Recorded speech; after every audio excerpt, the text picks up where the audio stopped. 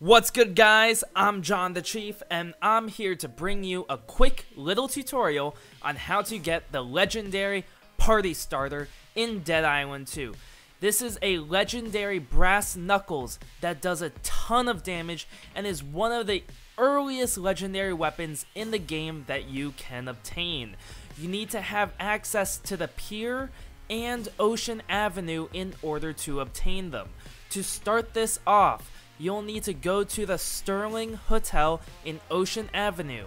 From here, on the bottom floor, you need to head to the bathroom by the far staircase. Inside, you will find a walker, and you can kill him to get the quest Drunk and Disorderly. This is a lost and found quest, which will be what leads you to the party starters. And this is the location right here for all of you who need to know where to go exactly on your map. From here, you're gonna have to fast travel to Venice Beach, and you're gonna be visiting two places. The first one is Rose's Tattoo Parlor, which is right outside the Crab Shack fast travel point. It is a short distance away. Don't go to the tower, go to the crab. This will be your first destination. Inside, you're gonna kill the zombies that you see and pick up the document. All the locations are simply finding a named zombie, killing it, picking up the item that he drops, and then you progress to the next area. This is the exact location for all of you who are wondering, by the way. Next, you got to go to Dr. Green's and kill Grant, and you're gonna be repeating the process. This is the location for Dr. Green's and Grant.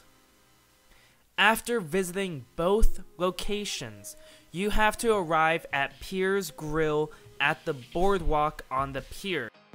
Pick up the document at Pier's Grill, and then you're ready to kill Jordan. Once you have killed Jordan, you are ready to return back to Ocean Avenue.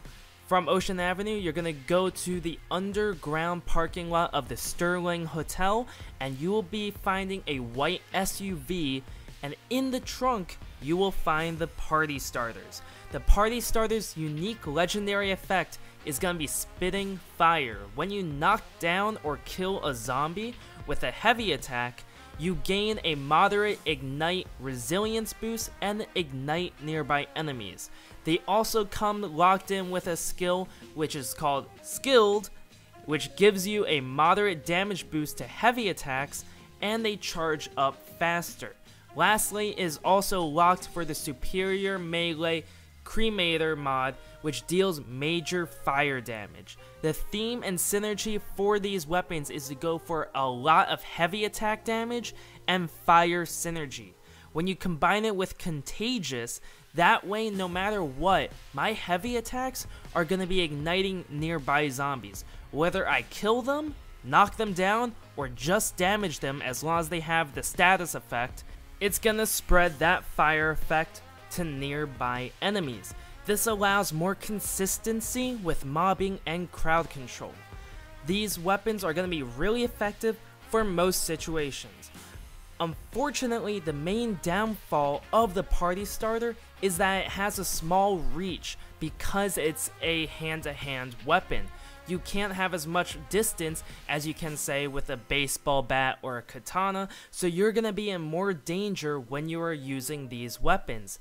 In addition, you can't even throw them to stay safe at a distance.